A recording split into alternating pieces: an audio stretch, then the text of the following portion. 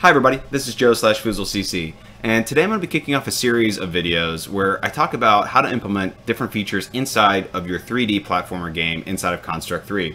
I'm going to kick off with some pretty foundational items because 3D is still relatively new to Construct 3. It's very new still. And we're going to start with how to calculate 3D distance, how to scale between pixel and your Z height inside of Construct 3, as well as how to implement a Raycast in 3D, which is going to be very useful for certain features inside of your games. So with that said, let's go ahead and jump on in.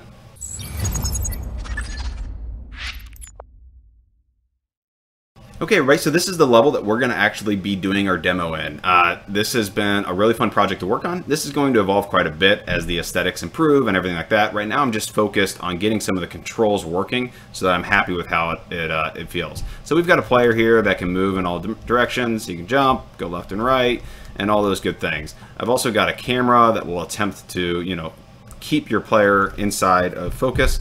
You can, rotate around the camera with your mouse. You can also do a right mouse move and actually move your character with the mouse, which is, good for doing quick turns like that if you want to inside of your games and all that good stuff. And then also I've implemented how to go between first and third person. And when you're in first person, I've got this cool, 3D bullet, as well as a laser, which is pretty fun. And these are all things that we're going to work up towards in our video series. But today, like I said, we're going to focus on some of the foundations. So let's go ahead and switch over to that.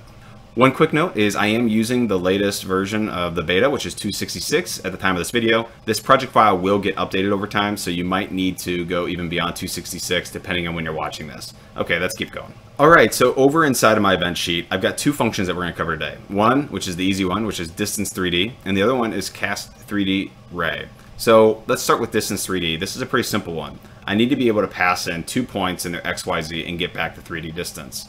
If you go over to the Wikipedia page here, link down below, this will give you way more information than you really need. Suffice it to say, for 3 dimensions, we really just need to follow this equation here, which is effectively is going to be your X end minus your X start, plus your Y end minus your Y start, plus your end Z minus your start Z. All those terms are going to be squared and summed and the square root taken of them, and you're going to get back your 3D distance. Alright, so coming back to the event sheet, if we look at this, this is exactly what we've done. I've created those 3 terms, dr, l, m, and n, which is n minus start for each of the variables. I take the square root of the sum of those items and I return the value. Boom, 3D distance done. Now, one thing that you have to be careful of here though, is that when you pass in your z's, you cannot just pass in the z elevation or the z height. You have to convert it to the equivalent pixel z. Remember, Construct 3's current z system makes it so that it's not the same scale as your x and y. So in order to do 3D math, you have to convert it. And they do have a useful variable that allows you to do this inside of the 3D camera function. Let me just remove this just to show you. If you were to go to 3D camera.zscale, this actually lets you convert back and forth between the 2 different dimensions. So make sure you're remembering to use that when you pass it in. You need to be using the same scale as your X and Y. Okay, so let's go on to our other function, which is cast 3D ray. Now, same inputs. You have your start point and your end point that we're going to do the ray cast between, but I'm also taking in a step size, which is how granular do you need this to be. The smaller the step size, the higher the performance hit that you take. So you have to think about how accurate you need to be. I'm using 10 pixels currently. If you have objects that are less than that you need to make sure you're hitting, you need to make it smaller. Okay, so let's go ahead and take a look at how we're going to do this. Alright, let's visualize this for a second in our heads. So right now, if you look at Construct 3, we already have a behavior called line of sight, and it allows you to do a raycast in 2D, and it returns some useful things, like what object did I hit, what was the hit X and the hit Y, and what was the distance that it was from the start point that I hit it. So those are all useful things that I want to continue to get back. Now, for 3D, it's a little bit more tricky in that I'm going to have to do a custom collision check for each point along my ray in the Z direction. So what I'm going to do at a high level is I'm going to create a line between my start and my end point in 2D. I'm going to use my step size to go along that line in 2D. And then I'm going to use some math to determine at that step point, where in the Z height am I along that 3D line? And then I have my point along my step size in X, Y, and Z. And I'm going to check for collisions with a family that I want to check against. And I'm going to get my list of my objects in that family. And I'm going to loop through them. And I'm going to see if each of those have any Z heights overlapping my current Z point. And if so, I'm going to return that in a JSON with a bunch of other useful information. Okay, so let's do it. All right, so first I'm going to clear out the JSON, so I have a fresh one each time. This is what I'm going to return, is this 3D Ray JSON to the user when they call this function. I'm going to reset my hit count to 0, and I'm going to do some initial math, and I'm going to take right away and get my 2D distance on the XY plane and my 3D distance, similar to how we just did it. I'm using that function that we just set up, and I'm going to set that already into the JSON. What's my current 2D distance? What's my current 3D distance between my start and the end point that I already put in? You can kind of ignore this for now. I use this sprite just to troubleshoot so that I can make sure that it was always pointing in the right direction. Okay, so let's go through here, and this is our first loop. So this is where we're going to step along our step size. So we're going to name the loop index step, and we're going to step from 0 to the int seal of dist2d ray divided by step size. So that will give us our number of steps that we need to go through. We're also at that point going to go ahead and calculate certain things that will be useful to us. One is the distance that I am from a step perspective, and we can do that just by multiplying my current step of my loop index times my step size. I do have it wrapped in a min in case it's at the very end and it goes past the overall length of my distance 2D ray, in which case it's set equal to distance 2D ray. Then we're going to make use of a useful ratio that we're going to need. There's an equation where you can get what's my x and y along a 2D line, a certain distance from the start point. And you make use of this helper variable called t ratio, which is effectively the distance of my step, which we just calculated, divided by my overall 2D distance. And that ratio is going to be used to help us compute the x and y. And that's what we do here. So our step x is equal to this equation, 1 minus that ratio times the start x plus the ratio times the end x. And that's going to get our x, and you can do the same thing for the y.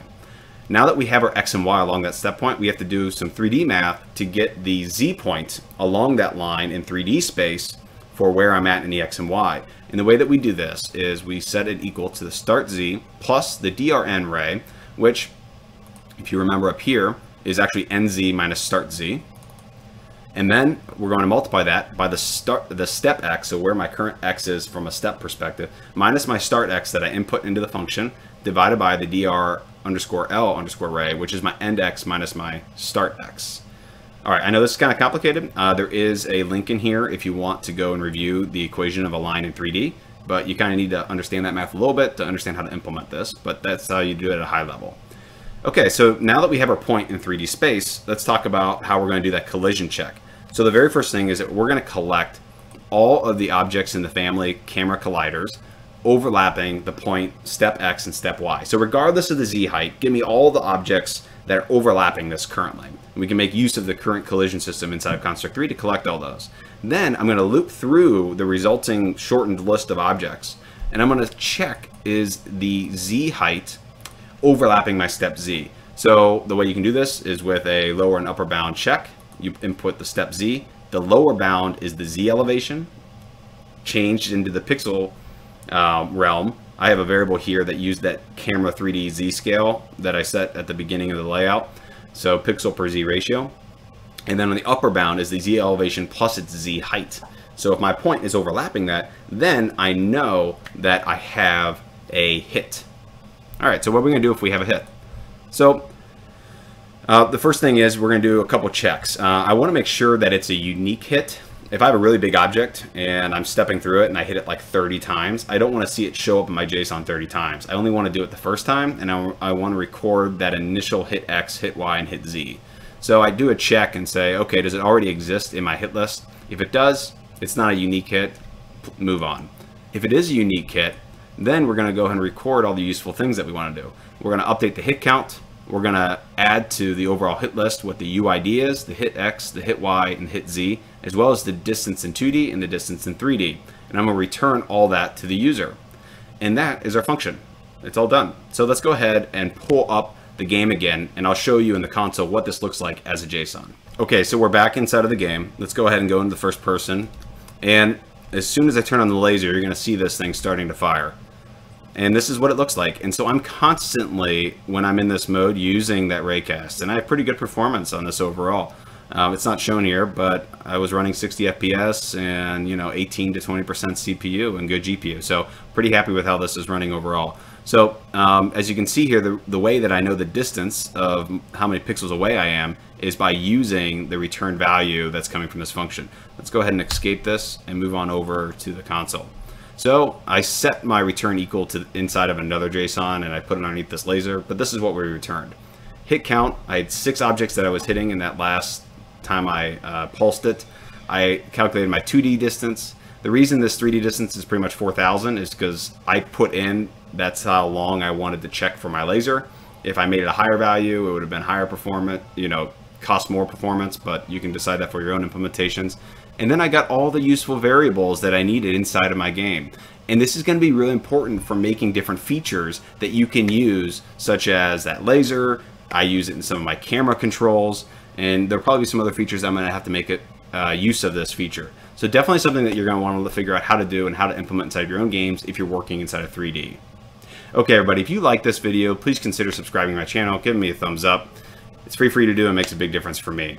And as always, a big thank you to my patrons. James Welch, Clone13, McCall, Stevie Conlon, Li Ching Ming. You guys are awesome. Super appreciate your support. Remember, if you are interested in supporting me on Patreon, you do get access to all of my itch assets relatively free to use in your games. Thank you, everybody, and have a nice day.